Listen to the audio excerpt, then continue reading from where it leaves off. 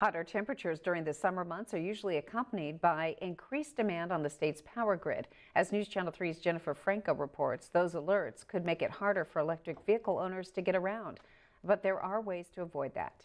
We charge it as needed, as we can. Nick Markman is using his downtime to charge his Tesla in Palm Springs. Normally, he and his spouse plug in their electric vehicles at home in San Francisco. For the next month, they'll be using public charging stations while they vacation in the desert. Right now, deciding when to charge didn't take much thought.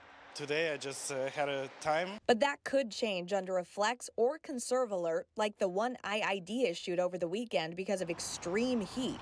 When that happens, customers are asked to limit their energy use during peak hours between 4 p.m. and 9 p.m. to avoid potential power outages. It's something Markman says he's on board with.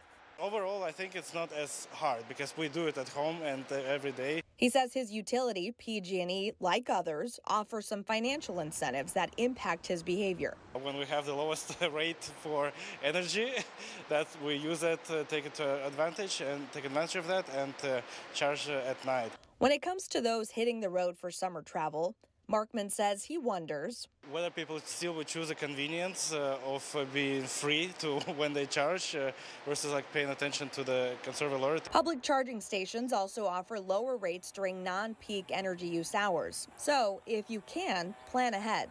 And there are ways EV drivers can make better use of their battery life, including reducing your speed by 10 miles per hour, using eco mode, and avoiding the use of sport mode if your car has it. In Palm Springs, Jennifer Franco, News Channel 3.